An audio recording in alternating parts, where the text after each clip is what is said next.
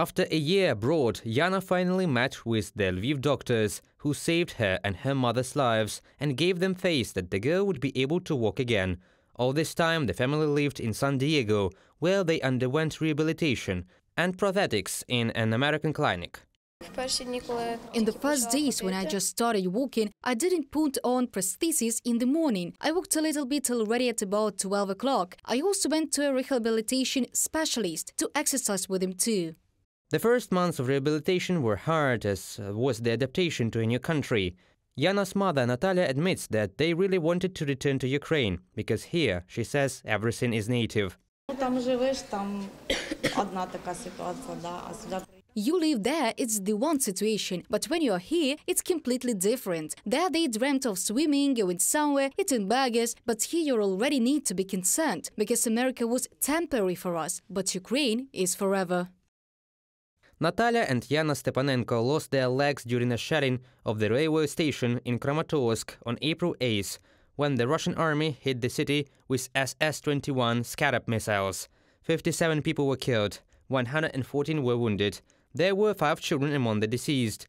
Mom was left without her limb, and a 12-year-old Yana lost both legs. Natalia says their American friends were shocked when she showed them the video from the scene of the tragedy. They are very compassionate about this. It was painful for them to look at these shots. They really supported us, all of them. At first it was a little hard for us, but then, when we all got to know each other, then it was already very good. The Stepanenko family with amputations was brought to Lviv by an evacuation train 10 days after the shelling. Here they stayed for several months, then left for the USA for prosthetics and rehabilitation. Back then, in Lviv, it was not possible to prosthetic patients, and even more so to produce prostheses, as it is happening now. It was all new for us, new wounds. We have never encountered such injuries, especially childhood injuries, and there were no prostheses of such a level and on such a scale. We actually didn't know how to do that and could not do it. Today we already have such an opportunity. As the girl shows, she will need to change her prostheses every year.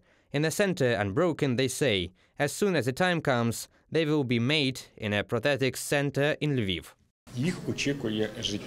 A different life awaits them. At this stage, they no longer need to be regarded as patients. This is already a way of life. That is, they must learn this. They must work with a rehabilitation specialist, because prosthesis requires maintenance.